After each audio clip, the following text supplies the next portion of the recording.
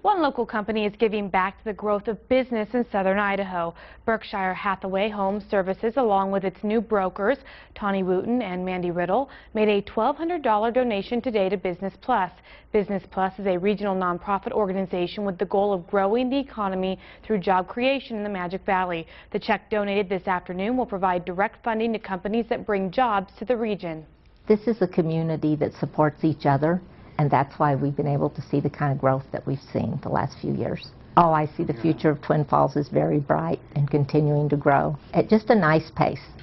Since its inception in 1987, Business Plus has contributed to over $1 billion in economic impact in southern Idaho.